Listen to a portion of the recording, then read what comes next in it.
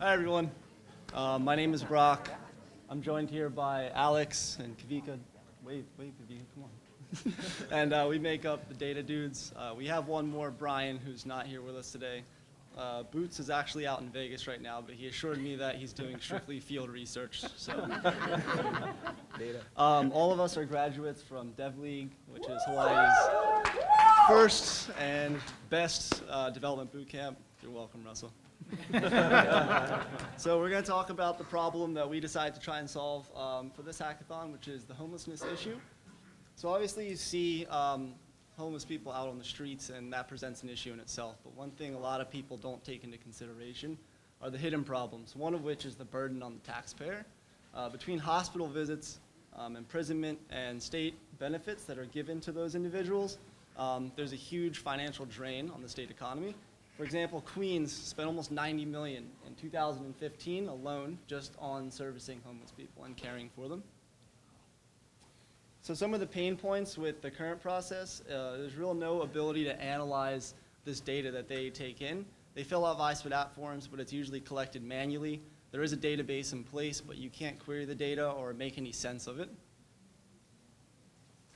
So our solution to this problem would be to build a central database and API server that allows us to store and query this data that people collect out in the field, a native Android application for collecting the assessments, reports, and other data, either in office or out in the field, and then finally an analytics dashboard that allows us to organize and display this data so that we can make sense of it.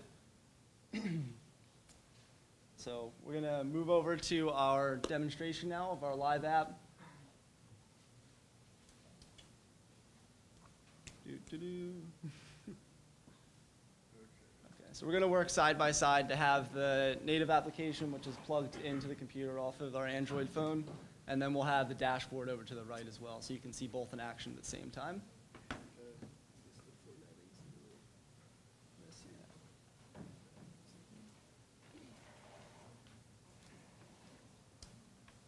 Looks good on the screen, I promise. He's just trying to drag it into view.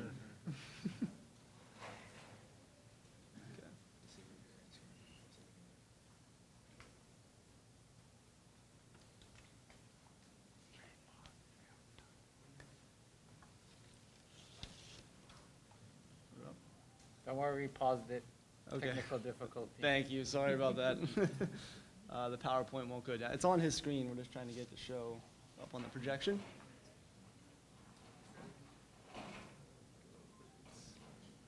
Oh.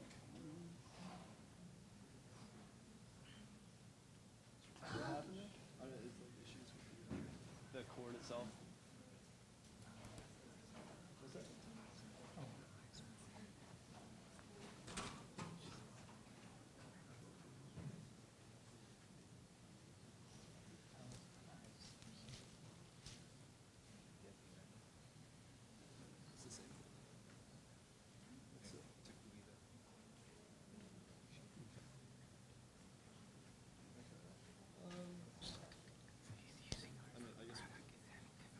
What's that? Is it not showing up on them? It's just not. It's like the display. Okay. You're trying to drive it off the Android phone, you mean?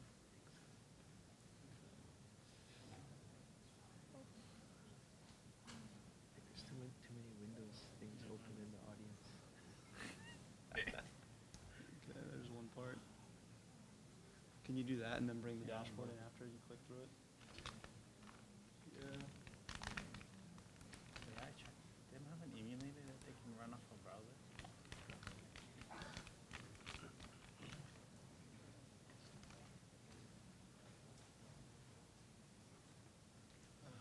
Okay, so we're just going to walk through this. Yeah.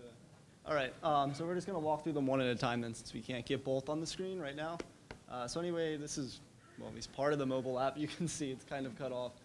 This is the different types of forms that you can walk through. You can either do a point-in-time form. That's for collecting personal information. We use VICE-FIDAT, which is a risk assessment form that a couple of different organizations use for collecting data on the homeless.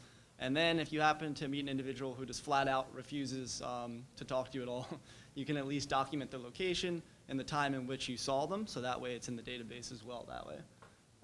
So we're just kind of filling out some form data here, so that way after we submit it, you're able to see it update live on the dashboard end. So as you can see here, Alex is going to type in a few more fields. I believe he's filling out, there you go. It also gives you your total risk score as well at the end of it. So after you've collected that data, you can see the total score that that individual received, submit it to the database, and at that point, it'll be sent over to the dashboard for an admin or someone who works for one of the stakeholders to check out. So this is our dashboard now. You can sign in from here, log in.